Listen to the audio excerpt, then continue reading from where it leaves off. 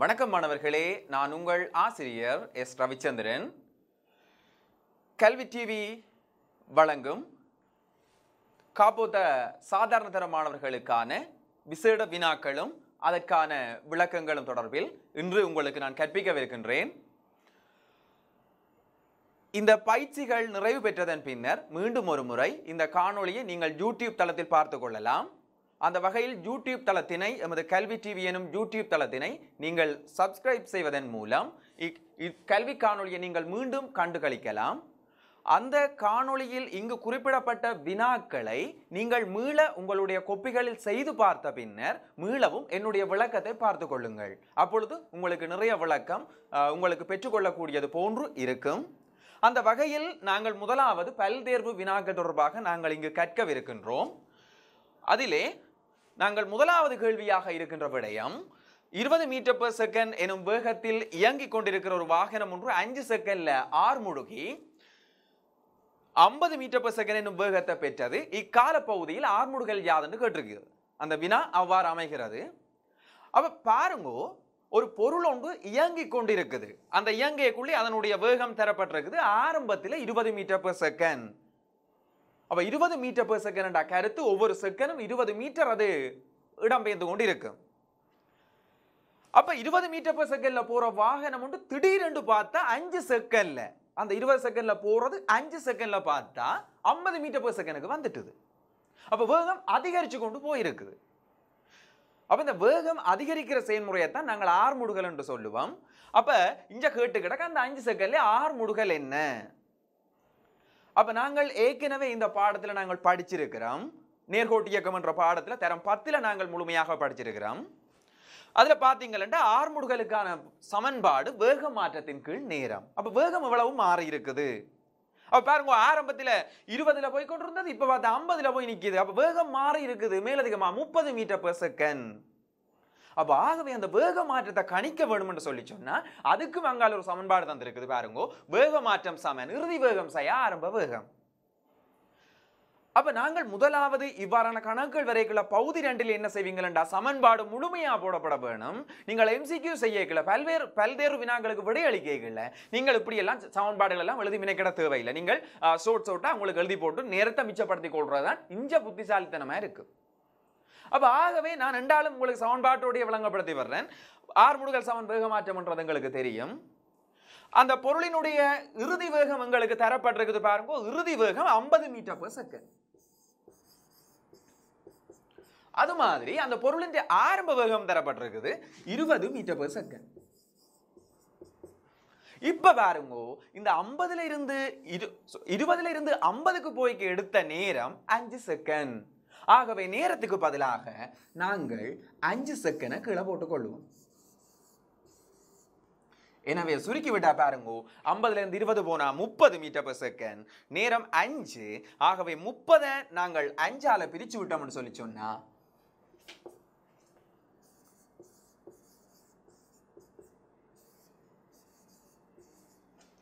எங்களுக்கு விடை 6 ms - 2 என்பது விடையாக அமையும். அப்ப ஆகவே இங்க பாத்தீங்கன்னா விடை எங்களுக்கு கிடக்குது இரண்டாவது விடை. அப்ப முதலாவது கேள்வி எங்களுக்கு பிரச்சனை இல்லை. அடுத்தது இரண்டாவது கேள்விக்கு நாங்கள் போறோம். ஒரு பொருள் ஒன்று காட்டி தொங்க விட்டுருக்கிறோம் ஒரு தெராசில. நாங்கள் வளமையா வாழைக்குள்ள நிறுக்கிற அந்த தெராசு மாதிரி தான் இதுவும் ஒரு அமைப்பு. ஆய்வுடங்கள்ல பாத்தீங்கன்னா இந்த நிறைகளை அளக்கிறதுக்காக நாங்கள் இந்த வித்தராசுகளை பயன்படுத்தி கொள்வோம். அப்ப இந்த வித்தராசு ஒன்று ஒரு பொருளா தொங்க விட்டுருக்கிறோம். அதோட வாசிப்பு 50 நியூட்டனை காட்டுது. அந்த பொருளின் நிறை 50 நியூட்டன். அப்ப இதுக்கும் எங்களுக்கு பிரச்சனை இல்லை. பிறகு பாருங்க, அந்த பொருளை கொண்டு போய் ஒரு தண்ணி தொட்டிக்குள்ளே அப்படியே நாங்கள் கீழே போடுறோம். அப்ப ஒரு தண்ணி தொட்டி நடக்க அந்த தண்ணி தொட்டிக்குள்ள போடுறோம். இப்ப எங்கட நடைமுறை வாழ்க்கையில பாத்தீங்களா, நீங்க ஒரு தண்ணிக்குள்ள போய் அப்படியே கீழே விழுந்தீங்களா உங்களை தண்ணி அப்படியே சும்மா விடாது, அப்படியே கீழே போக விடாது. தண்ணி திருப்பி மேல தள்ளும். அதை சொல்லுவோம் மேலுதைப்பு. அப்ப நீங்க ஒரு பொருளை போட்டா அந்த பொருளுக்கு திரவம் மேலே ஒரு விசையை கொடுக்கும். அந்த பொருளின் நிற கீழே நோக்கி தள்ள அந்த திரவத்தின் ஒரு மேலுதைப்பு அந்த பொருளை மேலே நோக்கி தள்ளும். அப்ப இந்த சந்தர்ப்பத்தில் பாருங்க, இந்த திரவத்தால வழங்கப்படுற அந்த மேலுதைப்பு இந்த பொருளின் கீழதாக்குற நிறைய விட கூடிச்செண்டா அந்த பொருள் அப்படியே அமிழ்ந்து மிதக்கும். ஒரு கொஞ்சம் பகுதி தண்ணிக்கு நிற்கும், மிச்ச பகுதி தண்ணிக்கு வெளியால நிற்கும். அதே மாதிரி இந்த மேலுதைப்பு குறைஞ்சு போட்டுது, இந்த பொருளின் கீழே நோக்கி தாக்குற அந்த நிற அதிகரிக்குது. அப்படி என்று அடுத்தது என்ன நடக்கும்? இந்த பொருள் அப்படியே கீழே போய் அமிழ்ந்துடும். இப்போ நீங்க ஒரு பெரிய கல்லை தூக்கி தண்ணிக்குள்ள போடுறீங்க, அந்த பொருளின் நிற கூடவா இருக்குது, மேலுதைப்பு குறைவா இருக்குண்டா அந்த பொருள் அப்படியே தண்ணிக்கு அடியில போய் அமிழும். அடுத்தது பாருங்கோ, இந்த பொருளின் நிற தண்ணிக்குள்ள கீழே நோக்கி தாக்க போகுது. அதே மாதிரி திரவத்தால மேல் நோக்கி ஒரு மேலுதைப்பு தாக்க போகுது. ரெண்டும் சமனா இருந்ததுன்னு சொல்லி சொன்னா அந்த பொருள் அப்படியே அமிழ்ந்தவாறு மிதக்கும். எண்டா அந்த பொருள் திரவத்தின் மேற்பரப்போட, இதான ஒரு திரவ மேற்பரப்புண்டா, இந்த மேற்பரப்போட அந்த பொருள் அமிழ்ந்து கொண்டு இருக்கும், அமிழ்ந்து மிதந்து கொண்டு இருக்கும். அப்ப இதுல இந்த இது சம்பந்தமா ஆர்க்கிமிடிஸ் ஒரு ஆள் கதை சொல்றாரு. என்னண்டா, ஒரு பொருள் ஒரு பாய்மத்தில முற்றாகவோ பகுதியாகவோ முழுக்கலுமோ அல்லது கொஞ்சமோ அமிழ்ந்து மிதந்து கொண்டிருக்கேக்குள்ள அந்த பொருளுக்கு திரவத்தால வழங்கப்படுற அந்த மேலுதைப்பு இடம்பெயர்க்கப்படுற பாய்மத்தின் நிறைக்கு சமன் என்று சொல்லி இருக்கிறார். என்ற ஒரு பொருளை கொண்டு நீ தண்ணிகளை அமர்த்துறீங்கள், அப்ப திரவம் மேல் ஒரு மேலுதைப்பை கொடுக்குது. அந்த சந்தர்ப்பத்தில் திரவத்தால வழங்கப்படுற மேலுதைப்பு இந்த பொருளின் நிறைக்கு சமனாக இருக்கும். அதாவது மேலுதைப்பில் வெளியேற்றப்படுற திரவத்தின் நிற இந்த மேலுதைப்புக்கு சமனாக இருக்கும் அப்படி சொல்றார். அப்ப இது உண்மைதான். பாருங்க, இப்ப நீங்க தொட்டிக்குள்ள தண்ணியை நிறைச்சு போட்டு குளிக்கிறதுக்கு அதுக்குள்ள பாயிருங்கள், இல்லாட்டி ஆறுதலா போய் அப்படியே தொட்டிக்க ரங்குறீங்க. அந்த சந்தர்ப்பத்தில் பாருங்க, அந்த தொட்டிக்கு இருந்து தண்ணி அப்படி நிரம்பி வெளியால வலியும். நல்ல பெரிய ஒரு ஆள் போய் அப்படியே தொட்டிக்குள்ள இருந்தீங்களா அப்படியே தண்ணி வெளியாலே அப்படியே தொட்டிக்கு வெளியால வரும். நிரம்பின தொட்டிக்குள்ள போய் இருக்கேக்குள்ள தண்ணி வெளியால வரும். அப்ப ஆர்க்கிமிடிஸ் சொல்றாரு என்னண்டா, ஒரு பொருளை நாங்கள் திரவத்துக்குள்ள மிதக்க விடுறோம் இல்லாத அமிழ்த்துறோம்டா அந்த சந்தர்ப்பத்தில் திரவத்தால கொடுக்கப்படுற அந்த மேலுதைப்பு வெளியேற்றப்படுற அந்த திரவத்தின் நிறைக்கு சமன். அப்ப இந்த கேள்விக்கு நாங்கள் வருவோம். இந்த பொருளின் நிறை 50 நியூட்டன் என்று அந்த கிடாக்கு தராசில தூக்கி நிறுக்கைகளை பார்த்தா 30 நியூட்டன் என்று காட்டுது. அப்ப ஆரம்பத்திலே 50 இருந்தது, இப்ப 30 நியூட்டன் வாசிப்பு காட்டுது. அப்ப கொஞ்சம் வாசிப்பு குறைஞ்சு போச்சு. ஏன் குறைஞ்சதுண்டா, அந்த பொருளின் நிறைக்கு எதிராக இந்த தண்ணி ஒரு மேலுதைப்பை கொடுத்தது. அப்ப தண்ணி கொடுத்த மேலுதைப்பின் பெருமானம் 20 நியூட்டன். அப்ப இந்த சந்தர்ப்பத்தில் திரவத்தால வழங்கப்பட்ட மேலுதைப்பு 20 நியூட்டன். ஆகவே ஆர்க்கிமிடிஸ் கூட்டுக்கு ஏற்ற மாதிரி இந்த திரவத்தால வழங்கப்படுற அந்த மேலுதைப்பினுடைய பெருமானமும் இந்த பொருளால வெளியேற்றப்படுற அந்த திரவத்தின் நிறையும் சமனா இருக்கிறபடியா இந்த திரவத்தினுடைய நிறை எங்களுக்கு 20 நியூட்டனாக இருந்து கொள்ளும். சாராம்சமா என்ன சொல்லலாம்டா, இந்த பொருளின் நிறை 50 நியூட்டன், இப்ப 30 நியூட்டன் இருக்குது. நிறக்குறைவு இந்த திரவத்தின் மேலுதைப்பு. அப்ப ஆர்க்கிமிடிஸ் அந்த கோட்பாட்டுக்கு ஏற்ற மாதிரி இந்த பொருளால இடம்பெயர்க்கப்பட்ட நீரின் நிறையும் அடுத்த வெளியேறின அந்த திரவத்தினுடைய நிறையும் சமனாயிருக்கும். ஆகவே இந்த மேலுதைப்பு 20 நியூட்டன், இந்த திரவத்தால இந்த திரவத்தினுடைய நிறையும் 20 நியூட்டனாகவே இருந்து கொள்ளும். ஆகவே இங்க விடை, முதலாவது விடை 20 நியூட்டனாக இருந்து கொள்ளும். அப்ப இனி அடுத்த கேள்விக்கு நாங்கள் வருவோம். தீக்குச்சி வெடிமருந்து தயாரிப்புகளில் பயன்படுத்தப்படுகின்ற அந்த மூலகம் எது என்று கேட்டிருக்கிறார்கள். அப்ப இதுல நீங்கள் இந்த கேள்வியை நீங்கள் ஒருக்கா செய்ய முதல், நீங்க வீடுகளில் செய்து பார்க்க முதல், இந்த பாடத்துல பார்த்தீங்களா, இந்த 3வது பாடத்துல இது தொடர்பான உலோகங்கள் அல்லுலோகங்கள் என்ற பகுதி உங்களுக்கு தரப்பட்டிருக்குது, உலோக போலிகள் என்ற பகுதி தரப்பட்டிருக்குது. அதில் அவற்றினுடைய பயன்பாடுகள் இயல்புகள் தொடர்பாக தரப்பட்டிருக்குது. அது தொடர்பான ஷோர்ட்டான விஷயங்களை ஒருக்கா ஞாபகப்படுத்தி கொள்ளுங்க. அப்ப அதுல பாத்தீங்கன்னா இந்த எஸ்ன்றது கந்தகம்ன்றது இந்த இறப்பரை வல்கனைஸ் படுத்துறதுக்காக, இறப்பற்ற உறுதியை அதிகரிக்கிறதுக்காக இந்த கந்தகத்தை அதுல சேர்ப்பினோம். அப்ப இந்த கந்தகத்தை பற்றி அடிக்கடி கேள்வி வாரது. இந்த ஒரு பொருளை நாங்கள் எரிக்கிறோம், அந்த நேரத்தில் ஆய்வுடத்தில் உள்ள ஒரு மூலகத்தை நாங்கள் எரிக்கிறோம், அந்த நேரத்தில் நீல நிற சுவாலை உண்டு, அதுல இருந்து வெளியில வருது. ஆகவே அந்த பொருள் என்னன்னு கேட்பாங்க, அது கந்தகம். கந்தத்தை எரிச்சா நீல நிற சுவாலை வரும்.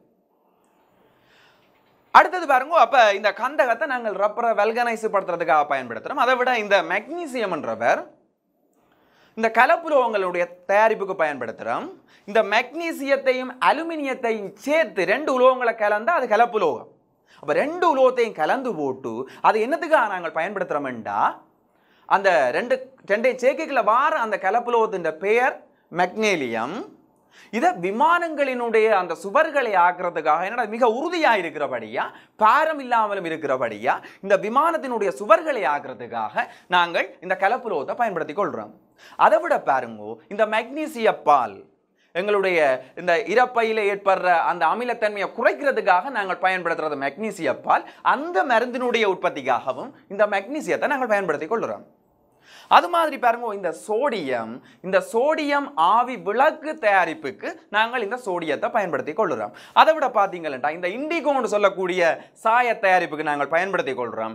அதை விட இந்த டெனிம் நாங்கள் போடக்கூடிய டெனிம் ஆடைகள் அவற்றின் நிறமூட்டுறதுக்காகவும் நாங்கள் இந்த சோடியத்தை பயன்படுத்தி கொள்கிறோம்.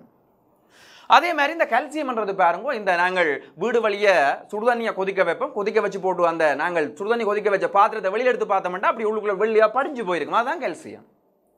அப்ப இந்த கேள்வி வெடிமருந்துகளில் பயன்படுத்தப்படுற அந்த மூலகம் இங்க கந்தகம் என்பது மிக பொருத்தமான விடையாக இருக்கு. அப்ப இனி அடுத்த கேள்வியை பார்ப்போம். MS-1 எனும் அலகால் அளக்கப்படும் கணியம் எது என்றதுதான் அடுத்த கேள்வி. அப்ப எங்களுக்கு கீழே ஒவ்வொரு சொற்கள் தந்திருக்கிறார்கள். அதில் முதலாவது பார்த்தீங்கன்னா கதி, ஆர்முடுகல், வேகம், அடுத்தது விடை 1, 3 மட்டும் தந்திருக்கணும்.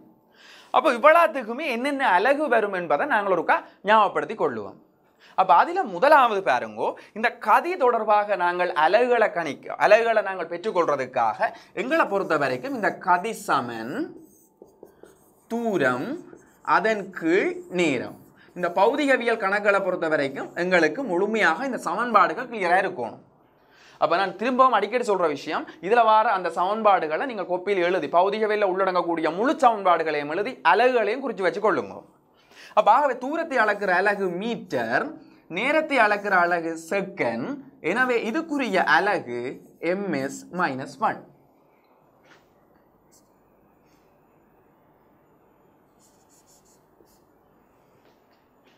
அதே மாதிரி பாருங்க இந்த ஆர்முடுகல் என்ற வேக மாற்றத்தின் கீழ் நேரம் எங்களுக்கு பொறுத்த வரைக்கும் வேக மாற்றத்துக்காக MS-1 பயன்படுத்தி கொள்ளுவோம். நேரத்துக்கு பதிலாக S பயன்படுத்தி கொள்ளுவோம். எனவே ஆர்முடுகலினுடைய அலகு MS-2 ஆக இருக்கு. அதே மாதிரி வேகத்துக்குரிய சமன்பாடு இடப்பெயர்ச்சியின் கீழ் நேரம், அந்த இடப்பெயர்ச்சியினுடைய அலகு மீட்டர், அதனுடைய அடுத்த நேரத்தை அளக்கிற அலகு செகண்ட். எனவே அதனுடைய அலகு MS-1. அப்ப இங்க பாத்தீங்கன்னா கேட்ட கேள்வி MS-1 பெருமானம் பாரது கேட்டிருக்குது. அந்த அலகு எங்கெங்க வருதுன்னு கேட்டிருக்குது. ஆகவே கதிக்கு எங்களுக்கு வருகுது. அதே மாதிரி இந்த வேகத்துக்கும் MS-1 என்ற அந்த அலகு வருகுது. அப்ப இதனால பாருங்க எங்களுக்கு முதலாவது விடையும் சரியா இருக்குது, மூன்றாவது விடையும் சரியா இருக்குது. எனவே எங்களுக்கு இந்த 4வது விடை மிக பொருத்தமானதாக இருக்கு. அப்ப இனி அடுத்த கேள்விக்கு நாங்கள் வாரோம். மாணவன் ஒருவன் இயக்கம் தொடர்பாக எங்களுக்கு கேட்கப்பட்டிருக்குது, இயக்கம் தொடர்பாக தரப்பட்டிருக்குது தகவல். ஒரு மாணவன் கிழக்கிலிருந்து மேற்கு நோக்கி 4 நிமிடத்தில் 30 மீட்டர் தூரம் போறேன். இந்த கேள்விகள் தந்தா உடனே அதை அப்படியே குறிச்சு கொள்ளுங்க. அப்ப இதுல இருந்து எங்களுக்கு முதல்ல வடக்கு கிழக்கு தெற்கு மேற்கு தெரிய வேணும். இந்த வினாத்தாள்களில் நாங்கள் பயன்படுத்துறது இஞ்சால பக்கம் வடக்கு, இஞ்சால கிழக்கு, இஞ்சால தெற்கு, இஞ்சால மேற்கு. அப்ப இதுல எங்களுக்கு பிரச்சனை இல்லை. அப்ப இந்த மாணவர் என்ன செய்யறாருண்டா கிழக்கில இருந்து மேற்கு நோக்கி அப்படியே பயணிக்கிறார். 30 மீட்டர் தூரம் போயிட்டார். பிறகு அந்த மாணவர் என்ன செய்தார்னா தன்னுடைய அலுவலம் முடிச்சு கொண்டு அப்படியே அவர் நிக்கையில பிறகு கிழக்கு நோக்கி 2 நிமிடத்தில் 20 மீட்டர் தூரம் போறார். அப்ப எங்களை பொறுத்த வரைக்கும் இங்கிருந்து இஞ்ச போனவர் திருப்பி கிழக்கு நோக்கி போறார். அப்ப கிழக்குன்றது இஞ்சால். அப்ப அங்கிருந்து இஞ்ச வந்து போட்டு திருப்பி 20 மீட்டர் தூரம் போயிருக்கிறார்.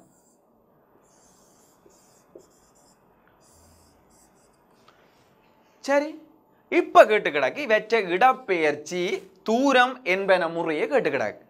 எங்களை பொறுத்த வரைக்கும் இடப்பெயர்ச்சி என்றால் எங்களுக்கு ஏற்கனவே சொல்லி போட்டேன். ஆரம்பத்தில் எங்க இருக்கிற, இறுதியில் எங்க இருக்கிற, 2க்கும் இடையில குறுகிய நீளம். அப்ப இஞ்ச பார்த்து கொள்ளுவோம். ஆரம்பத்தில் அவர் இருந்த இடம் இது, இறுதியில இப்ப நிக்கிற இடம் இது, ரெண்டுக்கும் இடையில உள்ள குறுகிய நீளத்தை பார்த்தீங்களா, இந்த நீளத்தை பார்த்தீங்களா எங்களுக்கு மொத்த நீளம் 30, இவளாம் 20 கண்டபடியா இவளாம் 10 மீட்டராக இருக்க போகுது. ஆகவே எங்களுக்கு இடப்பெயர்ச்சி 10 மீட்டர்ன்றது எங்களுக்கு சரியான விடை என்று தெரியும். அப்போ இப்போ இதில் நாங்கள் MCQவில் தேவையில்லாத விடைகளை நாங்கள் இப்போ பிளவிட போகிறோம், அதை அங்கே தவிர்த்து விட போகிறோம். எப்படி கண்டுபிடிக்க போகிறோம்னு பாருங்க. முதலாவது விடையில் இடப்பெயர்ச்சி எங்களுக்கு இங்கே முதலாவது இடப்பெயர்ச்சியும் தூரமும் கேட்கப்பட்டிருக்குது. அப்போ இடப்பெயர்ச்சி தான் முதலாவது விடையாக வரப்போகுது. இதில் பாருங்கோ, இந்த இடப்பெயர்ச்சியை குறிக்க திசை சொல்ல வேணும். என்னடா இடப்பெயர்ச்சின்றது காவிக்கணியம், பருமனும் இருக்க வேணும், திசையும் இருக்க வேணும். அப்போ கட்டாயம் திசை சொல்ல வேணும், இல்லை திசை அம்புக்குறியால காட்ட வேணும். அப்போ இதில் பாருங்கோ, இந்த 10 மீட்டர் என்ற விடை இடப்பெயர்ச்சி கண்டுட்டோம். அப்போ அதில் அம்புக்குறி இல்லாத விடை என்றபடியா இவரை நாங்கள் தட்டலாம். ஏனென்றா நாங்கள் முதலாவது இடப்பெயர்ச்சி தான் போட போகிறோம். முதலாவது தான் 10 வரணும். இதில் முதலாவது 10 தெரியலையா, முதலாவது விட சிம்பிளாக நாங்கள் பிள்ளைண்டு போடலாம். இனி ரெண்டாவது விடைய பார்ப்போம். எங்களுக்கு முதலாவதான இடப்பெயர்ச்சி கேட்டிருக்கணும், முதலாவது இடப்பெயர்ச்சி, ரெண்டாவது தூரம். அப்போ இடப்பெயர்ச்சி 10 கண்டுபிடிச்சிட்டோம். அப்போ இங்கே பார்த்தா முதலாவது எங்களுக்கு 10 தெரியலையா, ஆகவே இதுவும் பிள்ளை சிம்பிளாக நாங்கள் இது பிள்ளை என்று சொல்லி போட போகலாம். இனி அடுத்ததுக்கு வருவோம். பாருங்கோ, 10 மீட்டர் சரி காட்டப்பட்டிருக்கு. முதலாவது விட 10 தான் தந்து இடாக்கு. அங்கேயும் பாருங்கோ 2 விடையில, 4வது விடையில பாருங்கோ அங்கேயும் 10 தான் தந்து இடாக்குது. அப்போ எங்களுக்கு இங்கே தான் ஒரு குழப்பம் பெற போகுது. அப்போ இனி தூரத்தை நாங்கள் பார்ப்போம். சரி, ஆரம்பத்தில் இந்த புள்ளியில் இருந்தவர், பிறகு அப்படியே வந்து இந்த புள்ளிக்கு வந்துட்ட, திருப்பி இஞ்சால 20 மீட்டர் வந்துட்ட. அப்போ இந்த இயக்கத்திலே அந்த எவ்வளவு தூரம் எவ்வளவு நீளம் திரிஞ்சாரோ அவ்வளோத்தையும் நாங்கள் கூட்ட வேணும். அப்போ இங்கிருந்து 30 மீட்டர் வந்து பிறகு இஞ்சால 20 மீட்டர், ஆகவே தூரம் 50 மீட்டர். அப்போ பார்ப்போம் ரெண்டுலேயே எது 50 மீட்டர் இருக்குது. ரெண்டுக்குமே 50 மீட்டர் தான் இடாக்கு. அப்போ இடப்பெயர்ச்சிக்கு பார்க்க போகிறோம். இனி இந்த திசையை வச்சு தான் நாங்கள் கண்டுபிடிக்க போகிறோம் சரியான விடைகளை. அப்போ இங்கே இந்த கேள்வியை சரியாக பார்த்தீங்களா, இங்கே இருந்தவர், இந்த இடத்துல இருந்தவர் இப்போ இந்த புள்ளியில் வந்து நிற்கிறார். ஆகவே இடப்பெயர்ச்சி இங்கே இருந்து இஞ்சால நோக்கி, அதாவது மேற்கு நோக்கி தான் இவற்றை இடப்பெயர்ச்சி இப்போ இருக்குது. ஆகவே அம்புக்குறி இஞ்சால திசையை நோக்கி இருக்க வேணும். ஆகவே பொருத்தமான விடை இங்க 3வது விடையாக இருக்கும். அப்ப இப்படித்தான் நாங்கள் தனியாக இங்க விட செய்யறதுன்றது முக்கியம் இல்லை. சிலதுக்கு நாங்கள் விட எழுதி கணிக்காமலே இவ்வாறான ஐடியாக்களை பயன்படுத்தி, இவ்வாறான அந்த தந்திரோபாயங்களை பயன்படுத்தி வேலை சிம்பிளா பிள்ளையான விடையை தட்டி போட்டு போயிடலாம். அப்ப இது நல்ல இலகுவான முறை. அப்ப இதுல பிரச்சனை இல்லை. எங்களை பொறுத்த வரைக்கும் இந்த 3வது விடைன்றது நாங்கள் கண்டுபிடிச்சிட்டோம். அப்போ இனி அடுத்த கேள்விக்கு நாங்கள் வருவோம். ஒரு தடை தொடர்பாக ஒரு உரு காட்டப்பட்டிருக்குது. இந்த தடை என்றா முதல்ல என்னென்று தெரிய வேணும். ஒரு கடத்தி ஒன்றில் மின்னோட்டம் போகல, சரி, ஒரு கடத்தி ஒன்றில் மின்னோட்டம் போகுது. அந்த கடத்தி என்ன செய்ய மாட்டா, மின்னோட்டத்தை ஓட விடாம எதிர ஒரு எதிர்ப்பை கொடுக்கும். எங்களுக்கும் அந்த குணம் இருக்குது. ஏதாவது நல்ல செயல் நடந்தால் நாங்கள் குறுக்க போய் நிற்போம் அது கிட்ட. அதே மாதிரி தான் இந்த கடத்தியும் என்ன செய்யுதுண்டா, ஒரு கடத்திக்கால கரண்டோட இருக்குல்ல, அந்த கடத்தி கரண்டை ஓட விடாம எதிர் திசையில ஒரு எதிர்ப்பா கொடுக்க போகுது, அதுதான் தடை. அப்ப இந்த தடை என்ற பௌதிக கணியம் பயன்படுத்தப்படுற ஒரு உபகரணம் தான் தடை. அப்ப தடை கூட கூட என்ன நடக்கும்டா, ஓடுற அந்த மின்னோட்டத்தின் அளவு குறைஞ்சு கொண்டு போகும். யோசிச்சு பாருங்க, ஒரு சைக்கிள் நல்ல காத்துக்குள்ள போகுது. அப்ப எங்களை எதிர்க்கிறது காத்து, காத்து தான் எங்களுக்கு தடை. அப்போ அடிக்கிற காத்து கூட கூட கூட எங்களுக்கு சைக்கிள்ல எதிராக போற தன்மை குறைஞ்சு கொண்டு போகும், சைக்கிள் உலக்க இயலாத மாதிரி இருக்கும். அப்ப தடை கூடினா எங்களால இயங்க இயலாது, இயங்குற குறைவா இருக்கும். அதே மாதிரி தான் இந்த கடத்திலையும் பாருங்க, இந்த எதிர்ப்பு கூடிச்செண்டா மின்னோட்டத்தின் அளவு குறைஞ்சு கொண்டு போகும். அப்ப இன்னொரு விதமா யோசிச்சு பாருங்க, காத்து எங்கட பக்கம் அடிக்குது, நாங்கள் இங்க இருந்து சைக்கிள்ல இஞ்சால போற மாட்டோம், காத்து இங்க இருந்து இஞ்சாலே அடிக்குது. நல்ல இலகுவா எங்களுக்கு போகக்கூடிய மாதிரி இருக்கும், தடை குறைவு, எதிர்க்கிற ஆற்றல் குறைவு காத்தால. அப்ப நாங்கள் நல்ல வடிவா போகலாம். அதே மாதிரி தான் ஒரு கடத்தியில தடை குறைஞ்சிட்டேன்டா, அந்த மின்னோட்டத்துக்கு எதிராக வழங்கப்படுற அந்த எதிர்ப்பு குறைஞ்சிட்டேன்னு சொல்லி சொன்னா அதுல மின்னோட்டம் போடும், பிரச்சனை இல்லை. தடை கூடினா மின்னோட்டத்தின் அளவு குறையும். அப்ப அது எங்களுக்கு அடிப்படையா இருந்தா சரி. அப்ப அந்த தடை என்ற அந்த பௌதிக கணியம் பயன்படுத்தப்படுற ஒரு உபகரணம் தான் சுற்றிலும் மின்னோட்டத்தின் அளவை இந்த குறைக்கிறதுக்காக அல்லது மாற்றுறதுக்காக நாங்கள் பயன்படுத்துற உபகரணம் தடை. அப்ப அதுல நிறைய தடை வகை இருக்குது, நாங்கள் அடுத்த கேள்வியில் அதை பற்றி பார்த்துக் கொள்வோம். அப்ப இந்த தடையின் தடை பெருமானம் எவ்வளவு அதை கணிக்கிறதுக்கு இந்த கணக்கில் எங்களுக்கு ஏற்கனவே சில விஷயங்கள் அடிப்படையா இருக்க வேணும். அதை சொல்லி போட்டு இந்த பகுதி தொடர்பாக நாங்கள் செய்வோம். அப்போ ஒரு தடை என்று பார்த்தீங்கன்னா தடையை நாங்கள் அந்த அளக்குற அலகு ஓம்.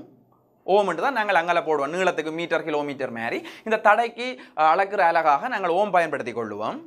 அப்போ ஒரு தடையை பார்த்தீங்கன்னா அதன் பெருமானம் இப்போ 20 ஓம் இல்லை தனியாக 30 ஓம் அப்படி என்று இருக்காது. எப்படி இருக்குமெண்டா ஒரு குறிப்பிட்ட வீச்சுக்கு இடையில தான் இருக்கும். இப்போ சில விட நாங்கள் சாப்பிட்ற அந்த பிஸ்கட் பைகள் வேண்டினா தெரியும் எங்களுக்கு. அதில் 20 கிராம் போடுவேன். உதாரணமாக ஒரு 20 கிராம் மிக்சர் பேக்கெட் சொல்லி சொன்னால் அதில் சய 5 கிராம் போடுவேன். ஏண்டா சில வேளை அந்த 20லேருந்து 5 கூடலாம், 25 இருக்கலாம், அல்லது 5 குறையலாம். ஏண்டா 25லேருந்து 20க்கு வரலாம். அந்த வீச்சுக்குள்ள அந்த மிக்சர் கட்டாயம் இருக்கு. அதே மாதிரி தான் இந்த தடையின் பெருமானமும். இப்போ தனியொரு தடை பெருமானம் இருக்காது, ஒரு குறித்த வீச்சுக்குள்ள தான் இருக்கு. அப்போ அதை காண போகிறோம். எப்படி என்றா இந்த தடையில் பாருங்க 3 நிறம் போட்டிருப்பாங்க. ஒரு வளையம் இப்படி 3 வளையம் ஒன்று போட்டு அங்கே ஒரு சின்ன இடைவெளி தள்ளி இன்னொரு வளையம் இருக்கும். அப்போ அதில் விதமான நிறம் இருக்கும். சிலது பார்த்து கொண்டு வந்து போட்டு நல்ல வடிவுக்காக்கும், அதை பெயிண்ட் அடிச்சு கிடக்காக்கும் பார்த்து கொண்டு இருப்பாங்க. உண்மையில பாருங்க அது வடிவுக்கு இல்லை. அதில் இந்த தடையிட பெருமானத்தை அந்த நிறத்தை வச்சு நாங்கள் கணிச்சு கொள்ளலாம். அப்போ அது எப்படி கணிக்கிறதுண்டா இந்த தடையின் முதலாவது அந்த நிறம் குறிக்கிறது அந்த 10 இடம் என்று சொல்லுவோம். அதை நாங்கள் குறித்து கொள்ளுவோம். அடுத்தது பார்த்தீங்கன்னா அந்த ரெண்டாவது வளையம் முதலாம் 1 இடத்தை குறிக்க போகுது. அடுத்த 3வது வளையம் அந்த 10 வலுவை நாங்கள் சுட்டியில போட்டுக்கொள்ளுவோம். 4வது அந்த பொருதி பெருமானம் அந்த எத்தனை வீதம் அந்த வீச்சுக்குள்ள இருக்க போகுது என்றதுதான் 4வது விஷயம். அப்போ இஞ்ச வருவோம் பாருங்கோ. முதலாவது சிவப்பு நிறம் காட்டப்பட்டிருக்கு, 2வது மஞ்சள் காட்டப்பட்டிருக்கு, 3வது கபிலம் காட்டப்பட்டிருக்கு, 4வது ஒரு வெள்ளி வளையம் ஒன்று காட்டப்பட்டிருக்கு. ஒரு தடை எடுத்து பார்த்தீங்கன்னா தெரியும் அதில் ஒவ்வொரு வளையம் இருக்கும். அப்போ இது இந்த தடை பெருமானம் அந்த நிறத்தை குறிக்கிற சில பெருமானங்கள் இருக்குது. அது உங்களுக்கு எக்ஸாம் பேப்பரில் அதை தெரிவினோம். அப்போ அதில் மஞ்சள்ன்றது 4 என்ற பெருமானத்தை குறிக்குது, சிவப்புன்றது 2 என்ற பெருமானத்தை குறிக்குது, கபிலம்ன்றது 1 என்ற பெருமானத்தை குறிக்குது, இந்த வெள்ளி என்றது 10 வீதம் அந்த வீச்சு பெருமானம். அந்த 10 வீதத்துக்குள்ள 10 வீதம் கூடும் குறை. அதுதான் அந்த 4வது வளையம் குறிக்க போகுது. அப்போ இப்போ இதனுடைய தடப்பெருமானத்தை முதல்ல கணிக்க போகிறோம். அப்போ முதலாவது நாங்கள் செய்ய வேண்டிய வேலை சிம்பிளாக நீங்கள் ஞாபகம் வச்சு கொள்ளலாம். முதலாவது வளையம் சிவப்பு வளையம். அப்போ அதுகின்ற பெருமானம் 2. ஆகவே 2 அப்படியே போட்டுக்கொள்ளுங்க. முதலாவது இதில் எங்களுக்கு பிரச்சனை இல்லை. முதலாவது அந்த வளையம் குறிக்கிற நிறத்தை அப்படியே போட்டுட்டோம். இனி 2வது வளையத்தை பாருங்க மஞ்சள். அப்போ எங்களை பொறுத்த வரைக்கும் 2வது மஞ்சளுக்கு 4 பெருமானம் கொடுத்துருக்கணும். அதையும் அடுத்ததா அப்படியே போட்டுக்கொள்ளுங்க. 2 எங்களுக்கு பிரச்சனை இல்லை, அடுத்ததா அப்படியே போட்டாச்சு. இனி பாருங்க 3வது வளையத்துக்கு இந்த கபிலம் இருக்குது, கபிலத்துக்கு 1 தந்திருக்கணும். அதை தூக்கி நான் சொன்ன மாதிரி இப்போ போடுறேல அதை நாங்கள் 10 வலுன்ற சுட்டியா போட போறோம்.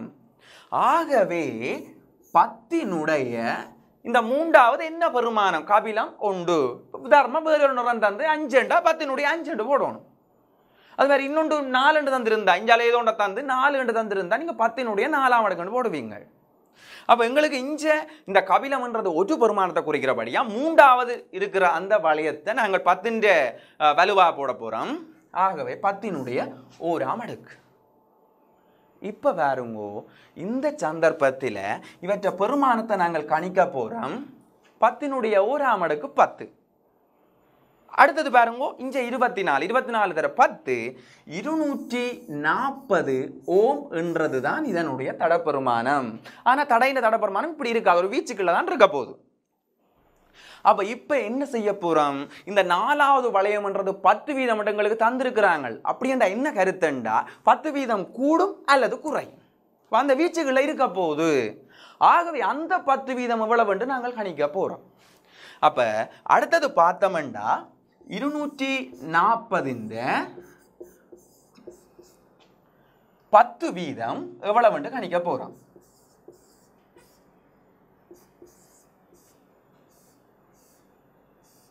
24. ஆகவே இப்ப சொல்ல போற விஷயம் என்னண்டா இந்த 24 என்ற பெருமானம் அதாவது இந்த 240 என்ற 10 வீதம் கூடலாம் அல்லது குறையலாம். ஆகவே முதல் சந்தர்ப்பத்தில் நாங்கள் பார்க்க போற விஷயம் என்னண்டா ஒருக்கா 240ல இருந்து 240ஓட இந்த 24 ஓம கூட்ட போறோம். இன்னொரு சந்தர்ப்பத்தில் இந்த 240 ஓமோட 24 அந்த ஓமை நாங்கள் கழிக்க போறோம். அப்ப கழிச்சமெண்டா பாருங்க 240 24 264 ஓம்.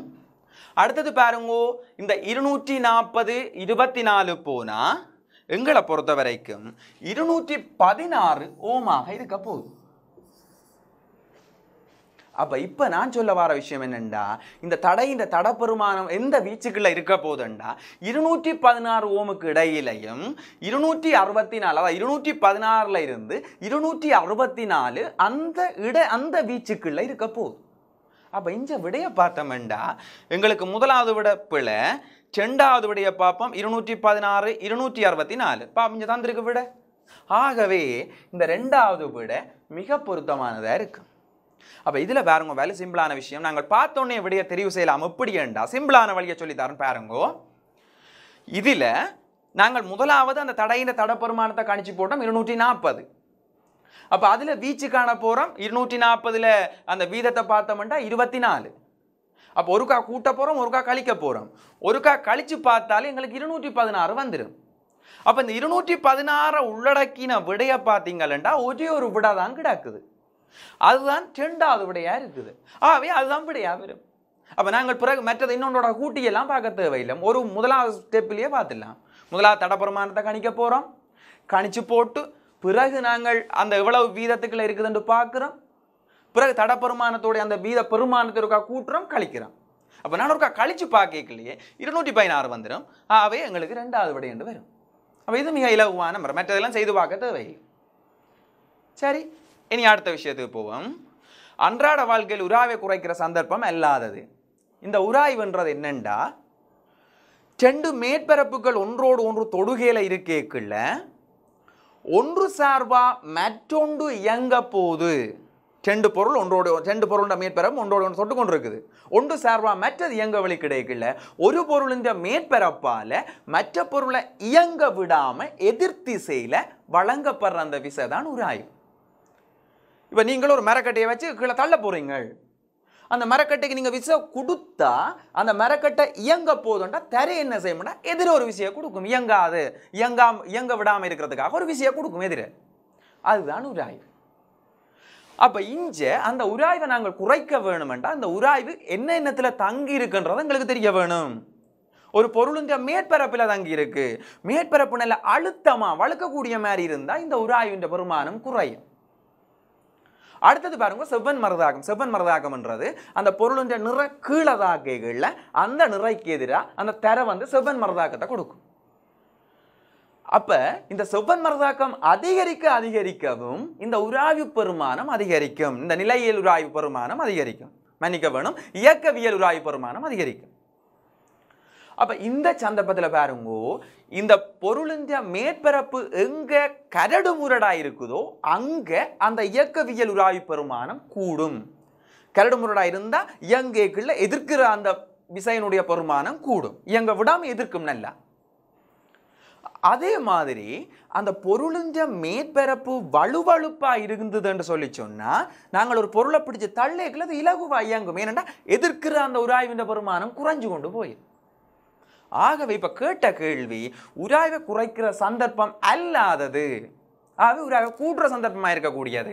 எங்களை பொறுத்தவரையில இங்க மரம் ஏறும்போது தலை நேர் பாவித்தல் தலை நேரண்டா என்னென்று பாருங்க. இந்த மரம் ஏறைக்குள்ள சாதாரண வழுக்கி போடும். சில பேர் நல்ல வடிவா மரம் ஏறுவினம், ஒரு மாதிரி தாவி தாவி மேலே ஏறிவினம், திடீரென்று மரத்தை அப்படியே பிடிப்பினம். சில வேளை கையெல்லாம் வேர்வையாய் காலெல்லாம் வேர்வையாய் அப்படியே சர்றண்டு வலி கொண்டு கீழே விழுந்து போயிருப்பாங்க. அப்ப அதை தவிர்க்கிறதுக்காக என்ன செய்வினம்டா இந்த மரம் ஏறுறவர்கள் ஒரு நேர் ஒன்றை பயன்படுத்துவினம். காலுக்குள்ள அப்படியே கொழுவினம். அந்த நேர் கரடு முரடாக இருக்கும். அப்பங்கட கால்களுக்கும் அந்த நேருக்கும் இடையில உராய்வு இருக்கும். பிறகு அந்த நேருக்கும் மரத்துக்கும் இடையில உராய்வு இருக்கும். அது வழுக்க விடாது. மேற்பரப்பு கரடு முரடா இருக்கிறபடியா வழுக்க விடாது. ஆகவே கை வேர்த்தாலும் கால் வேர்த்தாலும் ஒரு பிரச்சனையும் இல்லை. அப்ப அங்க உராய்வு அதிகரிக்கப்படுகிறது. மற்றது பாருங்க, நாங்கள் சைக்கிளுக்கு போல்ஸ் போடுறோம் அல்லது கிறிஸ் பூசுறோம் அல்லது ஆயில் விடுறோம், இது எல்லாமே அந்த மேற்பரப்பின் தன்மையை நாங்கள் வலுவழுப்பா மாற்றி விடுறோம். அப்ப இதுதான் சொல்ல வந்த விஷயம். ஆகவே பார்த்தீங்கன்னா இதுக்குரிய விடை மரம் ஏறும்போது இந்த தள நேர பாவிக்கிறது தான் மிக பொருத்தமான விடையாக இருக்கு. இனி அடுத்தது பாருங்க, இந்த 3517 எக்ஸ் தான் இருக்குது. இதுல ஏற்றமற்ற துணிக்கைகளின் எண்ணிக்கை. அப்ப இந்த மூலகங்கள குறியீடுகளை நாங்கள் பயன்படுத்திக்கல, அதுல அணுவன் திணிவன் நாங்கள் குறிச்சு கொள்ளுவோம். இந்த அணுவண்ணை நாங்கள் இங்கால சைட்ல கீழ் சைட்ல குறிச்சு கொள்ளுவோம், இடதுபுறமாக அந்த மூலகத்தின் இடதுபுறமாக கீழ் சைட்ல குறிச்சு கொள்ளுவோம். அதே மாதிரி பாருங்க, இந்த திணிவண்ணை நாங்கள் மேல குறிச்சு கொள்ளுவோம். அப்ப கீழே இருக்கிற அந்த அணுவன் மூலகத்தின் புரோத்தன் எண்ணிக்கைக்கு சமன். புரோத்தன்ன்றது நேரேற்றம், அது மாற்றமடையாது. ஒரு மூலகத்துக்கு புரோத்தன் எண்ணிக்கை ஒன்றுதான், ஒரே பெருமானம் தான். அப்ப ஆகவே அந்த புரோத்தன் எண்ணிக்கை மாறாது, நேரேற்ற துணிக்கின்ற எண்ணிக்கை மாறாது. அதே மாதிரி மேல இருக்கிற திணிவன் என்னத்தை குறிக்கும்டா, இந்த புரோத்தன்களினுடைய எண்ணிக்கையும் இந்த நியூத்திரன்களினுடைய எண்ணிக்கையும். ஏற்றமற்ற துணிக்க நியூத்திரன், புரோத்தன் என்றது நேரேற்ற துணிக்க, இலத்திரன் என்றது மறையேற்ற துணிக்க. அப்ப மேல இருக்கக்கூடிய திணிவன் என்றது எதண்டா, இந்த புரோத்தண்டையும் நியூத்திரண்டையும் கூட்டுத்தொகை. நேரேற்றம் ஏற்றமற்ற துணிக்கின்ற அந்த பெருமானம் ரெண்டையும் கூட்டி விட்டோம்டா அதுதான் திணிவண்ணா இருக்கு. சரி, நாங்கள் இனி அடுத்த கேள்விக்கு போவோம். இங்க ஒரு மூலகத்தினுடைய அணுவன் திணிவன் தரப்பட்டிருக்குது. அது எப்படி ஒரு மூலகத்துல நாங்கள் குறிச்சு காட்டுவோம்டா, இங்கால சைட்டின் கீழ்ப்புறமாக அணுவண்ணை நாங்கள் குறிச்சு கொள்ளுவோம், மேற்புறமாக திணிவண்ணை குறிச்சு கொள்ளுவோம். அப்ப இந்த உருவில காட்டுறேன்னு பாருங்க, இஞ்சால் இருக்கக்கூடிய இந்த கீழ் இலக்கத்துக்கு அணுவன், இந்த மேல இருக்கக்கூடிய அந்த இலக்கத்துக்கு திணிவன்.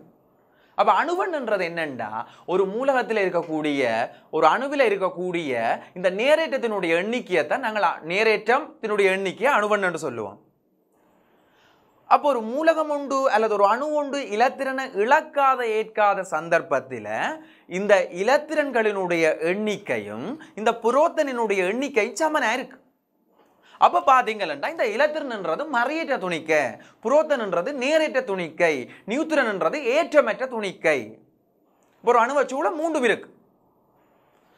அப்ப பாருங்கோ, இதுல சொல்ல வர விஷயம் என்னன்னா, அடுத்தது இந்த திணிவன் என்று நாங்கள் சொல்றது இங்க மேல குறிக்கப்பட்டுள்ள அந்த இலக்கம் இந்த புரோத்தன் எண்ணிக்கை நேரேற்றத்தினுடைய எண்ணிக்கைக்கும், அடுத்தது இந்த நியூத்திரன் ஏற்றமற்ற துணிக்கை என்ற எண்ணிக்கையினது கூட்டுத்தொகைக்கும் சமனாயிருக்கும் இந்த திணிவன். அணுவன்ன்றது புரோத்தன் எண்ணிக்கை, அதாவது நேரேற்றத்தின் எண்ணிக்கை, மேல் இருக்கக்கூடிய திணிவன்ன்றது இந்த புரோத்தன் நியூத்திரன் கூட்டுத்தொகை. அடுத்தது பாருங்க, இன்னொரு விஷயம் ஏற்கனவே சொன்ன ஞாபகப்படுத்திக் கொள்றேன். இந்த கீழே இருக்கக்கூடிய அந்த புரோத்தன் எண்ணிக்கை மாறாத, ஒரு மூலகத்துக்கு ஒரே ஒரு பெருமானம் மட்டும்தான். ஆனா திணிவன்ன்றது அப்படி இல்லை, ஒரு மூலகத்துக்கு ஒன்றுக்கும் மேற்பட்ட திணிவன் வரலாம். அதைத்தான் நாங்கள் சமதானி என்று படிப்போம், சமதானி என்று சொல்லுவோம். அப்ப இஞ்ச நாங்கள் ஏற்றமற்ற துணிக்க காண போறோம்டா, வளமையாக ஏற்கனவே சொன்ன மாதிரி ஒரு அணு உண்டு இலத்திரனை இலக்கேல அல்லது ஏற்கேல என்று சொன்னா அந்த புரோத்தன் எண்ணிக்கையும் நேரேற்றத்தின் எண்ணிக்கையும் இலத்திரன் எண்ணிக்கையும் சமனா இருக்கும். அது ஒரு புறம் இருக்கட்டும். அப்ப இந்த கேள்வியின் படி ஏற்றமற்ற துணிக்க நியூத்திரனை காண போறோம். ஆகவே இந்த நியூத்திரனோட தொடர்பட்டது திணிவன். ஆகவே இந்த புரோத்தனினுடைய எண்ணிக்கையும் நியூத்திரனுடைய எண்ணிக்கையின் கூட்டுத்தொகை தான் திணிவன். இந்த திணிவண்ணை பார்த்தீங்கன்னா எங்களுக்கு 35 என்று தந்திருக்கிறோம். அவை எங்களுக்கு தெரியும் இந்த புரோத்தன் எண்ணிக்கை கீழே இருக்கக்கூடிய அந்த அணுவன் தான் புரோத்தன் எண்ணிக்கை, அதனுடைய பெருமானம் எங்களுக்கு 17 என்று தந்திருக்குது. ஆகவே 17 சக எண் 35. ஆகவே இந்த எண்ணினுடைய பெருமானம் எங்களுக்கு 18ஆக இருக்கும். எனவே இந்த 18 என்னண்டா நியூத்திரன் எண்ணிக்கை, ஏற்றமற்ற துணிக்கை எண்ணிக்கை என்றால் நான் ஏற்கனவே சொல்லிட்டேன். இந்த திணிவன் என்றது புரோத்தன் எண்ணிக்கை என்னதும் நியூத்திரன் எண்ணிக்கை என்னதும் கூட்டுத்தொகை. அப்ப எங்களை பொறுத்த வரைக்கும் இந்த கீழே அணுவன் தந்திருக்கிறபடி அதுதான் புரோத்தன் எண்ணிக்கை. அப்ப நியூத்திரன் எண்ணிக்கை நாங்கள் காண போறோம். கண்டிருக்கிறோம் 18 நியூட்டன். மன்னிக்க வேணும் 18. எனவே அது 4வது விடை. அப்ப இதுக்கும் எங்களுக்கு பிரச்சனை இல்லை, அடிப்படையான விஷயம்தான். ஆனால் கடந்த காலங்களில் இது தொடர்பான வினாக்களும் உள்ளடக்கப்பட்டிருக்குது. அப்போ இனி அடுத்த கேள்விக்கு போவோம். இந்த தடைகள் தரப்பட்டிருக்கு. நான் ஏற்கனவே சொன்ன போல இந்த தடை என்றது மின்னோட்டத்துக்கு எதிராக கடத்தினால் வழங்கப்படுற ஒரு எதிர்ப்பு. அந்த தடை என்ற பௌதிக கணியம் பயன்படுத்தப்படுற ஒரு உபகரணம் தடை. இந்த தடையில நாங்கள் எங்கட சிலபஸின் படி மாறும் தடை, மாறா தடை பற்றி நாங்கள் படிப்போம்.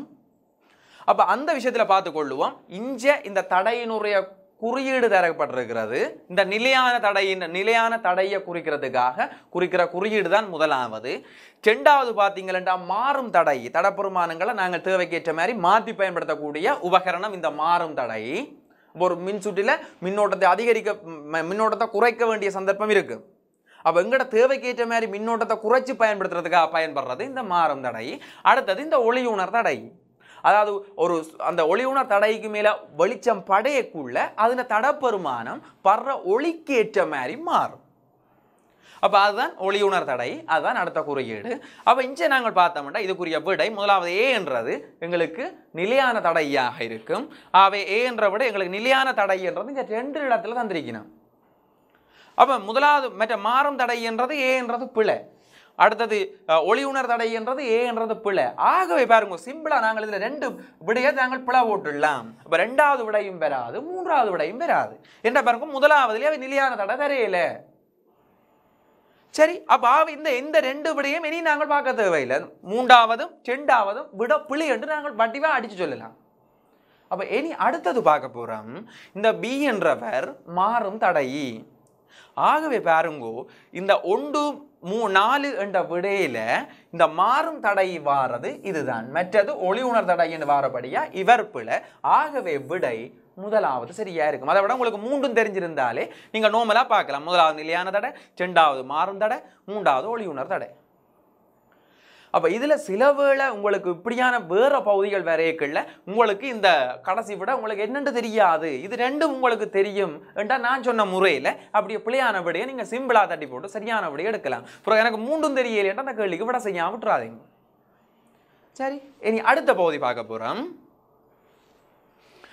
பகுதி 2னுடைய ஒரு கேள்வி உங்களுக்கு நாங்கள் பார்க்க போறோம். விசைக்கும் பரப்புக்கும் இடையிலான தொடர்பை விளக்குவது அமுக்கம். அப்ப இதுல அமுக்கம் என்றா என்னென்று கேட்டிருக்கிறாங்க. ஒரு பொருளை ஒரு மேற்பரப்புல நாங்கள் வைக்க போறோம். அந்த பொருளின் நிற கீழே நோக்கி ஒரு விசையை பிரயோகிக்க போகுது. இப்ப இந்த பொருளால ஓரளவு பரப்பளவில் தாக்குற அந்த விசை அல்லது ஓரளவு பரப்பளவில் தொழிற்படுற விசை தான் அமுக்கம். அப்ப இலகுவா வளையக்குள்ளாம இப்படின்னா ஒரு 2 மீட்டர் வர்க்கம் அடிப்பரப்புடைய ஒரு பொருளை நான் ஒரு பலகையில வைக்க போறேன். அப்ப இந்த கீழே வைக்கிற பொருளின் அடிப்பரப்பளவு 2 மீட்டர் வர்க்கம். இப்ப இந்த பொருளின் நிற 20 நியூட்டன் என்று வச்சு கொள்ளுவோம். ரைட், இந்த பொருளின் நிற 20 நியூட்டன். இதை கொண்டு போய் நான் இந்த மேசையில வச்சுட்டேன். இந்த சந்தர்ப்பத்தில் பாருங்கோ, இந்த 2 மீட்டர் வர்க்கம் பரப்பளவால இந்த 20 நியூட்டன் விசை கீழ் நோக்கி தொழிற்பட போகுது.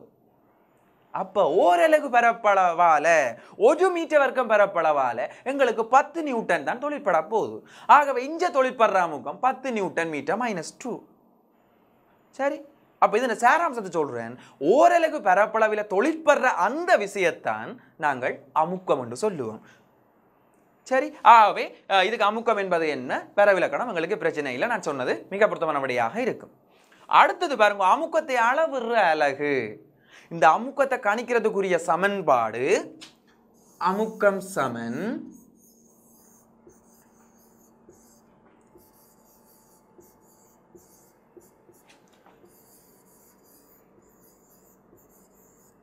விசையின் கீழ் பரப்பளவு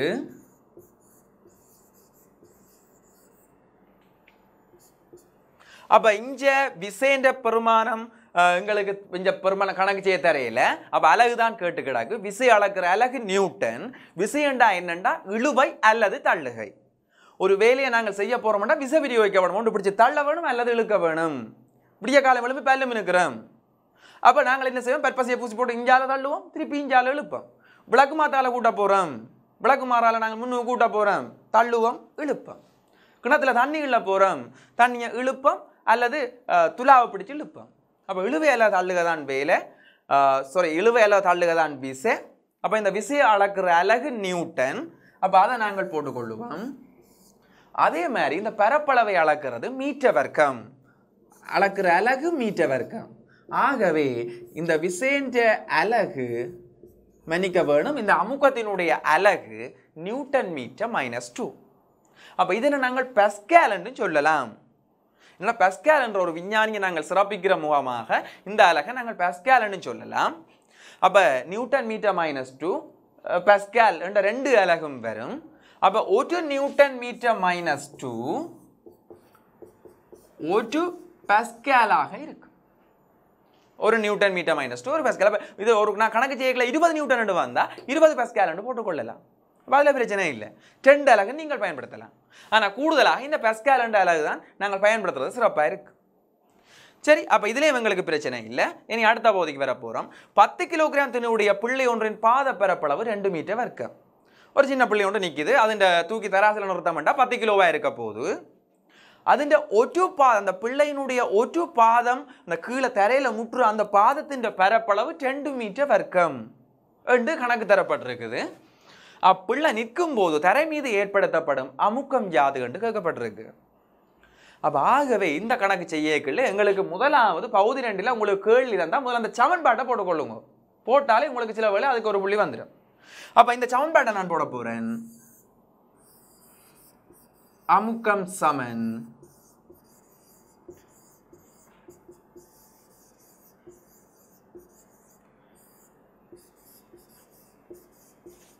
விசையின் கீழ் பரப்பளவு.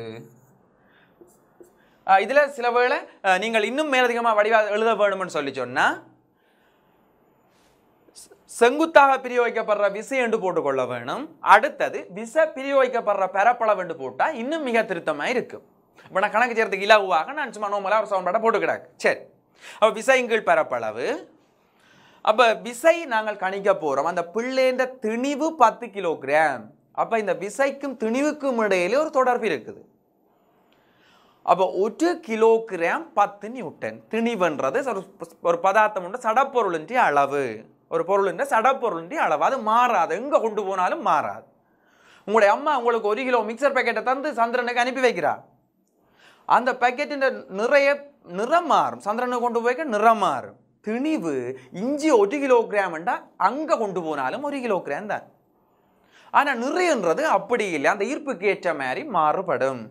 ஒவ்வொரு இடத்துலையும் ஈர்ப்பு மாறுபடும். புவியிலேயும் ஒரு ஈர்ப்பு இருக்குது. நீங்க இங்க இருந்து ஒரு பொருளை மேலே எறிஞ்சு விட்டீங்களா அந்த பொருள் அப்படியே போய் திருப்பி கீழே வரும். நீங்கள் உயரம் பாயிரியல், உயரம் பாஞ்சா கொஞ்சம் இதுல அப்படி கீழே அடிபட்டு விழுவியல், கொத்தொண்டு மேல பாஞ்சா அப்படி கீழே விழுவியல். ஏனென்றா அதுக்கு காரணம் ஈர்ப்பு. ஆனா விண்வெளியில போனீங்களோ ஒரு கதாநாயகன் ஓடி வாரார், அங்கிருந்து கதாநாயகி ஓடி வாரா, இங்க இருந்து கதாநாயகன் ஓடி வாரார். இப்ப என்ன நடக்க போதுன்னா இவர் அந்த கதாநாயகியை நோக்கி ஓடுறதுக்காக வேகமா பம்ப் பண்றார். அப்படியே பம்பிங்கில மேல போய் கொண்டே இருப்பார், திருப்பி கீழே வந்து விட மாட்டார். கதாநாயகி இஞ்ச நோக்கி பாயிராண்டா அவ அப்படியே போய் கொண்டிருப்பா, அப்புறம் அவ திரும்பி வர மாட்டா. ஏன்னா அங்க ஈர்ப்பு இல்ல. இஞ்ச ஈர்ப்பு இருக்கிறபடியாத்தான் அது திருப்பி இந்த புவியை நோக்கி இழுக்குது. அது ஒவ்வொரு கோள்களுக்கு ஏற்ற மாதிரி மாறுபடும், ஒவ்வொரு இடங்களை பொறுத்தும் மாறுபடும். அப்ப இஞ்ச பாப்பம் இந்த குழந்தைய திணிவு 10 கிலோகிராம். அப்ப அதை நிறைய ஆக்க வேணும்னா நாங்கள் 10ஆல பெருக்கும் 1 கிலோகிராம் 10 நியூட்டன். அவை 10 கிலோகிராம் இந்த திணிவினுடைய நிறையினுடைய பெருமானம் 100 நியூட்டனாக இருக்க போகுது. அப்ப விசையினுடைய பெருமானம் 100 நியூட்டன். அடுத்தது பாருங்க, அந்த பிள்ளை தர மீது இருக்குது. ஒரு காலினுடைய பரப்பளவு 2 மீட்டர் வரைக்கும். எங்களுக்கு 2 கால் இருக்கிறபடியா ஆகவே அந்த நிலத்தோட முற்ற எங்கட காலின் பரப்பளவு 4 மீட்டர் வர்க்கம் எடுக்க வேணும். ஆகவே பாருங்க சுருக்கி விட்டோம்டா 25 நியூட்டன் மீட்டர் -2 என்பது அமுக்கமாக இருக்கு. அப்ப இதை நாங்கள் என்ன எப்படி போடலாம்னு சொல்லி சொன்னா 25 பாஸ்கல் போட்டுக்கொள்ளலாம். ரெண்டும் போடலாம், 25 பாஸ்கல் போடலாம், 25 நியூட்டன் மீட்டர் -2 போட்டுக்கொள்ளலாம். இதுல பிரச்சனை இல்லை. சரி, அப்ப இதுதான் இதுக்குரிய பகுதி. இனி அடுத்த கேள்விக்கு நாங்கள் போவோம். திரவ அமுக்கம் தொடர்பாக அருகில் பரிசோதனை தொகுதி காட்டப்படுகின்றது. இது திரவ அமுக்கம் தொடர்பான எவ்வியல்பை காட்டுகின்றது. அப்ப இங்க பாத்தீங்கன்னா திரவ அமுக்கம் தொடர்பாக நீங்கள் படிக்கல திரவ அமுக்கத்தின் இயல்புகள் படிச்சிருப்பீங்கள். அப்ப திரவ அமுக்கத்தின் இயல்புகள்ல ஒரே கிடைமட்டத்திலே அமுக்கம் சமனாயிருக்கும். இப்படி ஒரு பாத்திரம் ஒன்று நாங்கள் எடுத்தா இந்த பாத்திரத்திலே ஒரு திரவம் இருக்குது என்று நாங்கள் கருதி கொண்டா ஒரு மட்டத்தை எடுக்கிறோம். இந்த மட்டத்தில் எடுத்தோம்னா இந்த மட்டம் எல்லாத்திலேயுமே அமுக்கம் சமனா இருக்கு. அதே மாதிரி இந்த திரவ அமுக்கம் இந்த திரவ நிரலின் உயரத்தில தங்கி இருக்கு. சரி, அந்த பாத்திரத்தில் நாங்கள் திரவம் உள்ள அந்த அடிப்பகுதியிலிருந்து எவ்வளவு உயரம் மட்டும் போகுதோ அந்த உயரத்தில் திரவ அமுக்கம் தங்கி இருக்குது. அடுத்தது பாருங்க, இந்த திரவ நிரலின் வடிவத்தில் தங்கி இருக்கிறது இல்லை. திரவம் என்ன வடிவத்தில், பாத்திரம் என்ன வடிவத்தில் இருந்தாலும் அது எங்களுக்கு கதை இல்லை. ஒன்று அந்த திரவம் இருக்கிற உயரம், அடுத்தது அந்த உயரத்தில் தங்கி இருக்குது, அடுத்தது ஒரே இடமட்டத்திலே அமுக்கம் சமனா இருக்கும். மற்றது எல்லா திசைகள்லையும் அமுக்கம் தொழிற்படும். ஒரு பொலித்தீன் பேக்குக்குள்ள தண்ணியை ஊற்றி போட்டு அப்படியே எல்லா பக்கத்திலையும் ஒரு குண்டூசியால் குத்தினீங்கன்னா எல்லா பக்கத்தாலேயும் தண்ணி வெளியில வாயும். அப்போ எல்லா பக்கமும் திரவ அமுக்கம் தொழிற்படும். அப்போ இங்கே அந்த பரிசோதனையில் பாருங்க, ஒரு பாத்திரம் உண்டுல மேலிருந்து கீழே வரைக்கும் கீழே ஒவ்வொரு துவாரங்களை போட்டுட்டு அங்கே மேலே தண்ணி ஊற்றப்படுது. அப்போ அடியில் பார்த்தீங்கன்னா தண்ணி வேலை வேகமாக பாயும், மேலே பார்த்தீங்கன்னா கொஞ்சம் அப்படியே வந்து பாயும், அடுத்தது பார்த்தீங்கன்னா இன்னும் கொஞ்சம் வலிஞ்சு பாயும், மற்றது அப்படியே மட்டுமட்டா வலியும். இதுக்கு என்ன காரணம்டா பாருங்க, இஞ்ச திரவ நிரலின் உயரம் கூட கூட இந்த புள்ளியில இருந்து திரவம் இஞ்ச மட்டும் இருக்குது. அப்போ திரவ நிரலின் உயரம் அவ்வளோ இருக்கேக்குள்ள கீழே தாக்குற அமுக்கம் கூடும், திரவ அந்த கீழ்ப்புள்ளியில தாக்குற அமுக்கம் கூடும். இதனால அமுக்கம் கூட தாக்கைகள்ல திரவம் வலு வேகமாக வெளியில பாயும். ஆனா இந்த புள்ளியை நாங்கள் பார்த்தா இதுல இருந்து திரவ நிலையின் உயரம் இவ்வளவு தான். திரவ நிலையின் உயரம் குறையுது, ஆகவே அமுக்கம் குறையுது, திரவ அமுக்கம் குறையுது, ஆகவே இந்த நீர் பல சிலோவா கீழே வருது. அப்ப திரவ நிலையின் உயரம் திரவ அமுக்கத்தில் தங்கி இருக்குன்றதை காட்டுறதுக்காகத்தான் இந்த பரிசோதனை ஒழுங்கமைக்கப்பட்டிருக்கு. சரி, இனி அடுத்த கேள்விக்கு நாங்கள் வருவோம். 80 சென்டிமீட்டர் உயரமான குவளையில் 1000 கிலோகிராம் மீட்டர் -3 அடர்த்தியுடைய திரவம் காணப்படுகின்றது. இதன் அடியில் ஏற்படுத்தப்படும் அமுக்கம். அப்ப இந்த திரவ அமுக்கம் தொடர்பாக கணிக்கிறதுக்காக எங்களுக்கு சமன்பாடு இருக்குது. P சமன் H rho G. இந்த P என்றது அமுக்கம், ஏற்படுத்த போற அமுக்கம். இந்த H என்றது திரவ நிரலினுடைய உயரம். அடுத்தது பாருங்க, இந்த ரோ என்றது திரவத்தினுடைய அடர்த்தி. அடுத்தது பாருங்க, இந்த G என்றது இந்த புவியீர்ப்பு ஆர்முடுகளினுடைய பெருமானம். எங்களை பொறுத்த வரைக்கும் 10 ms-2 எடுத்துக்கொள்வோம். புவியீர்ப்பு ஆர்முடுகள் பெருமானம் சில வேளை 9.8 உண்மையான பெருமானம் 9.8. ஆனா உங்களுக்கு கணக்கில் தந்தா மாத்திரம் 9.8 பயன்படுத்துங்க, அல்லது மேல தரவு தருவாங்க. அங்க பாருங்க, G சமன் 10 ms-2 அங்க தரப்பட்டிருக்குது.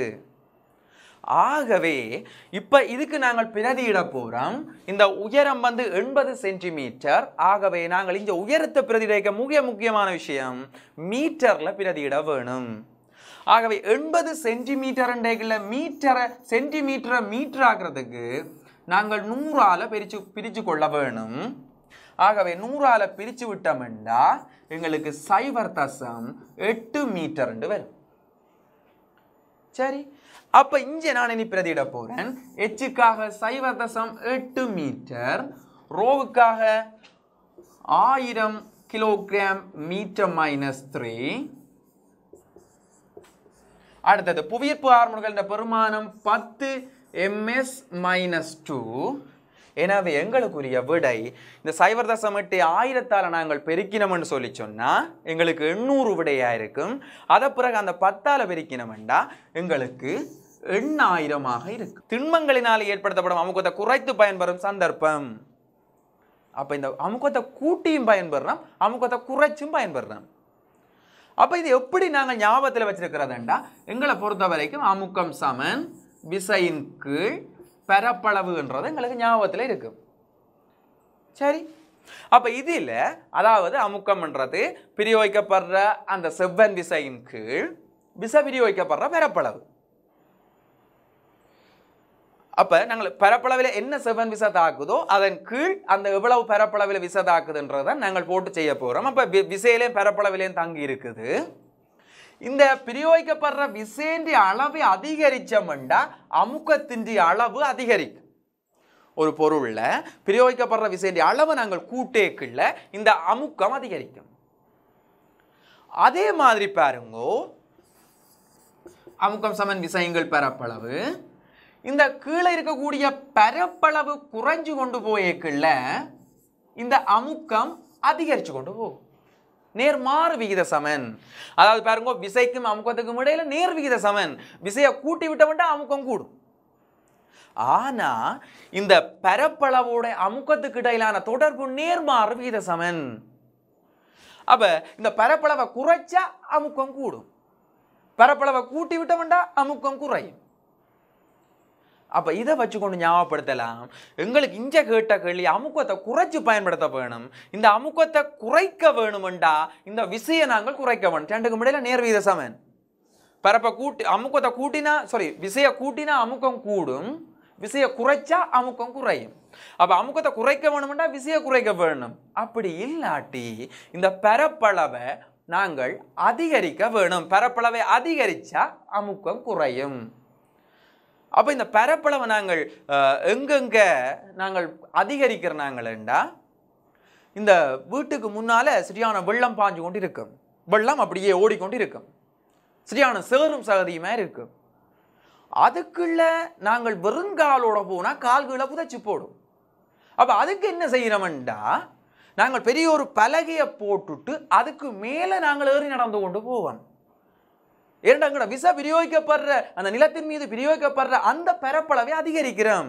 நான் 2 கால் வச்சிருக்கிறத விட பெரிய பலகையில அவ்வளோ விசையும் கொடுக்குறேன். அந்த நிலத்தில் முற்ற பரப்பளவு அதிகரிக்கல, அமுக்கம் குறையுது. அதை விட பாருங்க, இந்த குளக்கட்டுகள் அமைக்கல, இந்த அடிப்பகுதி அதாவது அணைக்கட்டுகள் அமைக்கல அல்லது வீட்டில் அத்திவாரங்கள் அமைக்கல, அந்த அடிப்பகுதியை நல்ல அகலமா அமைப்பாங்க, பரப்பளவை கூட்டி விடுவாங்க. பரப்பளவை கூட்ட கூட்ட கூட்ட கூட்ட இந்த அமுக்கத்தினுடைய பெருமானம் குறைஞ்சு கொண்டு போகும். அதை விட நல்ல உதாரணம் பாருங்க, இந்த நீங்க ஸ்கூலுக்கு போய் பள்ளிக்கூடம் போய்க்கல இந்த பேக் கொழுவி கொண்டு போவீங்க. சில பேர் நல்ல ஸ்டைலான பேக் கொழுவி கொண்டு போய் நல்ல நூல் மாதிரி பேக் கொண்டு கொழுவி கொண்டு போவினா 5-6 புத்தகத்தை அடிச்சு மேல அப்படியே பேக்குக்கு மூடி வச்சு போட்டு அப்படி அந்த பேக்கோட சிரிச்சு கொண்டு போனா அப்படி தோல் முழுக்க வெட்டி சில அதுக்கு ரத்தம் ஒழுகும் தோளால். ஆனா இந்த புத்தக பட்டின் அந்த பையனுடைய பட்டின் அகலத்தை கூட்ட கூட்ட கூட்ட கூட்ட எங்கள உடம்புல தாக்குற அந்த காயம் எங்களுக்கு இல்லாம இருக்கும். ஏன்னு யோசிச்சு பார்த்தீங்களா, அந்த புத்தகத்தின் அவ்வளவு நிறையம் ஒரு சின்ன பரப்பில தாக்கைகளை தொழிற்படுற அந்த பரப்பளவு குறையக்குள்ள அமுக்கம் கூட போகுது. அப்ப அந்த எங்கட தோல்ல தொழிற்படுற அந்த விசைன்ற அளவு அமுக்கத்தை குறைக்க வேணுமெண்டா நாங்கள் அந்த தோல்ல முட்டி கொண்டிருக்கிற அந்த புத்தக பையனுடைய பரப்பளவை அதிகரிப்போம். அதிகரிச்சா பாருங்க, எங்கட தோல்ல தொழிற்படுற அமுக்கத்தின் அளவு குறைஞ்சு கொண்டு போயிடும். இதனால எங்களுக்கு பெருசா தாக்கம் இல்லாம இருக்கும், நோவில்லாம இருக்கும். சரி, அப்ப நல்ல இன்னொரு உதாரணம் பாருங்க. இந்த பரப்பளவை குறைச்சா அமுக்கம் கூடுமன்றதுக்கு நல்ல உதாரணம், நீங்க பஸ்ஸில் போய் கொண்டிருப்பீர்கள், சுற்றி வர நிறைய பேர் அப்படியே பஸ்ஸில் இருப்பினும் ஒருத்தர் பழைய செருப்போட நல்ல அகலமான செருப்போட தேஞ்ச நல்ல அகலமான செருப்போட வந்து உங்களோட காலை விளக்குறார். சாரி என்ன சொல்லி போட்டு அவர் போவார், நீங்களும் சிரிச்சு போட்டா சரின்னு விட்டுருவீங்க. ஆனா பாருங்கோ, நல்ல ஒரு பெரிய உருவம் கீழ்ஸோட வந்து நிக்குது முன்னால. அப்ப கீழ்ஸின் பரப்பு குறைவு, கீழே பாருங்க செருப்பை விட கீழ்ஸின் பரப்பு குறைவு. அந்த கீழ் சாலை அப்படியே காலை எடுத்து போட்டு அப்படியே எங்கட குதிக்காலோ இல்ல நுனிக்காலுக்கு மேலே அமர்த்தி விட்டது என்றால் நாங்கள் சொறி சொன்னா கூட அழுது கொண்டுதான் சிரிச்சு கொண்டிருப்போம், அழுது சிரிப்போம். ஏனண்டா பாருங்க, இதுல சொல்ல வர விஷயம் என்னண்டா, இந்த பரப்பளவு குறைய குறைய அமுக்கம் கூடும், பரப்பளவை அதிகரிச்சு விட்டோம்டா அமுக்கம் குறையும். அப்ப பரப்பளவை அதிகரிக்க வேணும் அமுக்கத்தை குறைக்கிறதுக்காக. அப்ப அந்த அமுக்கத்தை குறைக்கிற சந்தர்ப்பங்கள் நான் சொல்லி இருக்கிறேன். சரி, இனி அடுத்த விஷயத்துக்கு நாங்கள் போவோம்.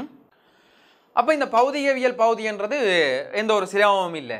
கனவேர் எக்ஸாம் பேப்பர்ல ஒதுக்குற பாடம் இல்லை கஷ்டம்னு கேட்டா இந்த பிசிக்ஸ் தான் சொல்லுவாங்க. ஆனா அப்படி எந்த ஒரு விஷயமும் இல்லை. அப்ப நீங்க நல்ல வடிவா மார்க்ஸ் எடுக்கணும்டா முதல் சமன்பாட்டை நல்ல வடிவா எழுதி அதுக்குரிய அலகுகளை எழுதி நீங்கள் அதை பாடமாக்கி வச்சுக்கொள்ளுங்க, அல்லது அடிக்கடி பார்க்குற இடத்துல அதை ஒட்டி வையுங்க. கட்டாயம் இந்த சமன்பாடு தெரிஞ்சாலே, அதனுடைய அலகுகள் அந்த குறியீடுகள் தொடர்பாக உங்களுக்கு தெரிஞ்சாலே நீங்கள் இந்த பௌதிகவியல்ல ஒரு வார கணக்கில் அரைவாசிக்கு மேல செய்யக்கூடிய ஆற்றலோட இருப்பீங்க. கனவேருக்கு இந்த சமன்பாடு கேட்டால் தெரியாது. ஆர்முடுகளுக்கு என்ன சமன்பாடு, அவனுடுகளுக்கு என்னண்டா சில முழுசி கொண்டிப்பினம் அப்படியே நாங்களால இந்த பௌதியவியல்ல புள்ளி எடுக்க இல்லாம இருக்கு. அப்ப இந்த பௌதியவியல நல்லா புள்ளி எடுக்கணும்டா நல்ல வடிவா சமன்பாட்டை கிளியர் பண்ணி வச்சுக்கொள்ளுங்க. அப்ப ஆகவே இதுவரை நான் செய்திருக்கக்கூடிய அந்த கணக்குகள் தொடர்பாக நீங்க திரும்ப ஒருக்கா செய்து பாருங்க. எனவே இந்த காணொளிகள் தொடர்பாக நீங்கள் யூடியூப் சேனல்ல நல்லபடியா பார்த்து கொள்ளலாம். திரும்ப இந்த கல்வி டிவியினுடைய யூடியூப் தளத்தில் வந்து நீங்கள் பார்த்து கொள்ளலாம். பார்த்து அந்த கணக்குகளை நீங்க ஒருக்கா மீள உங்களோட கோப்பியில செய்து கொள்ளுங்க. ஆகவே இந்த பொன்னான காலப்பகுதியை உங்களோட கற்றலுக்காக பயன்படுத்தி மிக சிறந்த பெறுபேறு உள்ள எங்களுடைய தமிழ் மாணவர் சமூகம் எதிர்காலத்தில் உருவாகுவதற்கு நீங்கள் ஒரு முக்கியமான காரணமாக இருங்கள். இத்துடன் இந்த வகுப்பறையை நான் நிறைவு செய்து கொள்கின்றேன். இது தொடர்பான ஏனைய விடயங்களை நாங்கள் அடுத்த வகுப்பில் பார்த்துக் கொள்வோம். நன்றி, வணக்கம்.